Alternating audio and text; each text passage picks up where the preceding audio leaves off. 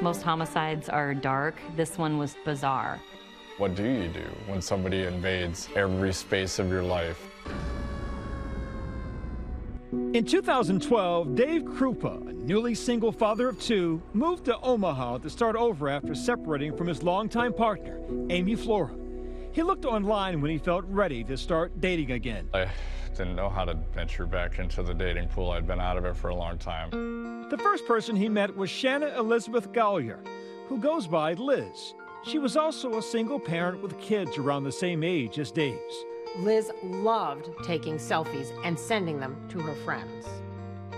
She was sexy, she was bright and shiny, and she was very engaging. Dave says he was upfront with Liz when they met. He was dating several women and not looking for a commitment. I was kind of going wild, just, you know, being free for the first time in a long time. 6 months after meeting Liz, another single mom walks into the auto repair shop where he worked, 37-year-old Cari Farver. When we looked at each other, there was a little spark. She had grown up in small-town Macedonia, Iowa, and was extremely close with her mother, Nancy. She had a lot of friends. She was very gregarious. You noticed Cari when she walked into her room. She had a laugh, she had a smile. You were drawn to her. She became pregnant with her son Max when she was 22, deciding to raise him alone when the relationship with Max's father didn't work out. She just doted on him all the time. Cari had some mental health issues and was diagnosed with bipolar disorder in her 20s. There was a couple of times when she would stop taking the medication because she said, "Mom, I feel like I'm just numb." But by the fall of 2012, Cari was in a good place. She landed a job as a computer programmer in Omaha. She was super excited and talked a lot about how that was going to be kind of a life changer for her and for Max. On her first date with Dave, Cari says she too wants to keep things casual. I felt like I hit the jackpot with that. I couldn't have wrote it better.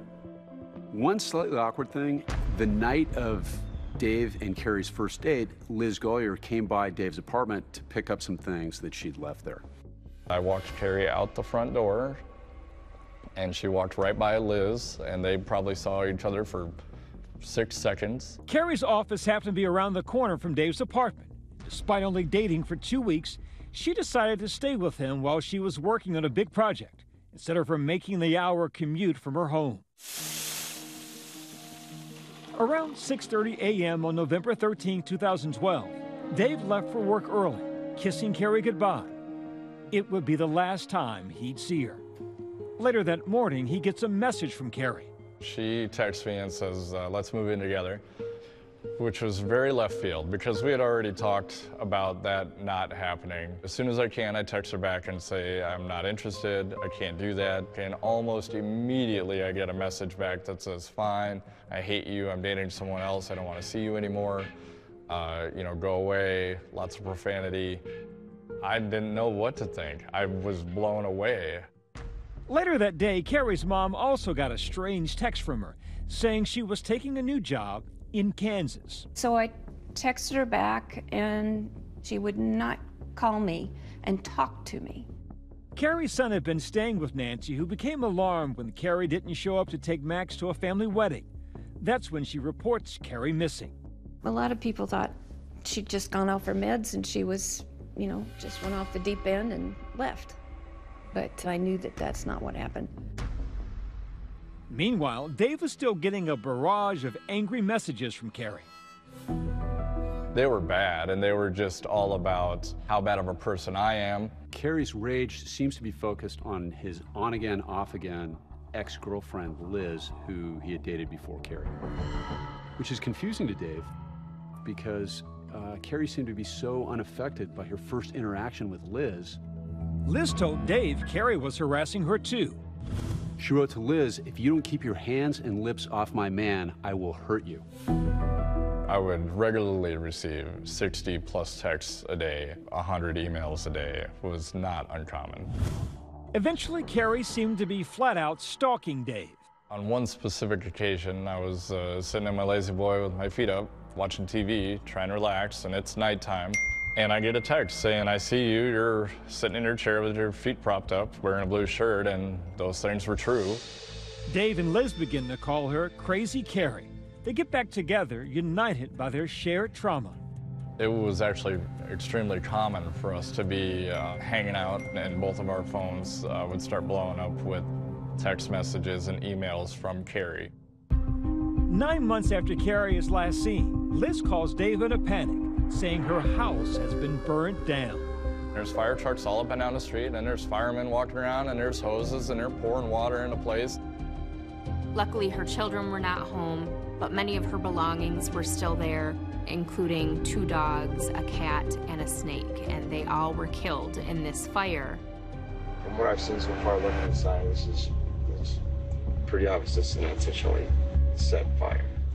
The guy that I'm seeing, he has a girlfriend that he dated for 2 weeks, and she's been stalking me since November. I felt very bad for Liz because I felt like I brought this crazy person into her life. As weeks turn into months, Cari's mom, Nancy, becomes increasingly worried as her daughter fails to show up for the holidays, Max's birthday, and her father Dennis's funeral. I had a very, very, very vivid dream that Dennis had come to me, and he said, "Nancy, don't worry about her. She's with me." Max decides to reach out to his mom over Facebook. All it said was hi, and she immediately wrote him back, "Hey little man, how are you?" He asked her to answer 3 questions to prove that it was really her, and she never responded to that message. Then Cari posts on Facebook, "I've answered enough questions to prove myself. I'm not missing, I just don't want to come home right now." And one of the things about these text messages, they don't look like they're written by Cari. They're filled with spelling errors and grammatical errors. And her mother said Cari never would have sent messages like that. By the spring of 2015, the missing person case Cari's mom had filed 2.5 years earlier had gone cold. Detectives Ryan Avis and Jim Doty had heard about the case around the office and volunteered to work on it. They examined the case file with a fresh perspective, Doty investigating as though Cari was dead, and Avis trying to prove she was alive. Cari's checking account had no activity. It's not normal for adults to just up and leave and literally spend no money. No one's seen them. It just didn't make sense. The key to the case at this point is figuring out if Cari is not alive, who has been actually sending these messages to Dave and to Liz. Detective Doty focuses on Liz Golyar. All of a sudden, she's this focus of harassment. Her name was all over all the reports. During the investigation of her harassment claim against Cari, Liz had allowed police to download the contents of her phone. Avis and Doty reviewed those files and found a photo of Cari's car. We looked at the metadata of that photo, and it was taken about a month before police even recovered her vehicle. So somehow Liz knew where Cari's vehicle was before law enforcement even did. Another thing we found on the phone download, there were 6 calls that were made to Cari's residence. It was using the *67 prefix to disguise the number, and so Liz was calling Cari 6 times. We found an email that Cari had sent to Dave Kroupa.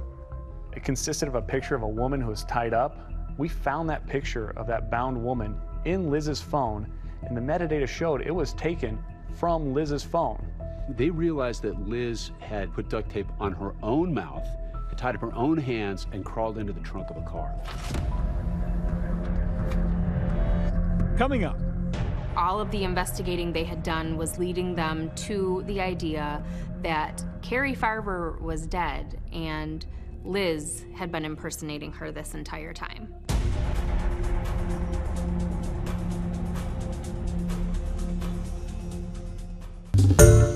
Hi everyone, George Stephanopoulos here. Thanks for checking out the ABC News YouTube channel. If you'd like to get more videos, show highlights, and watch live event coverage, click on the right over here to subscribe to our channel, and don't forget to download the ABC News app for breaking news alerts. Thanks for watching.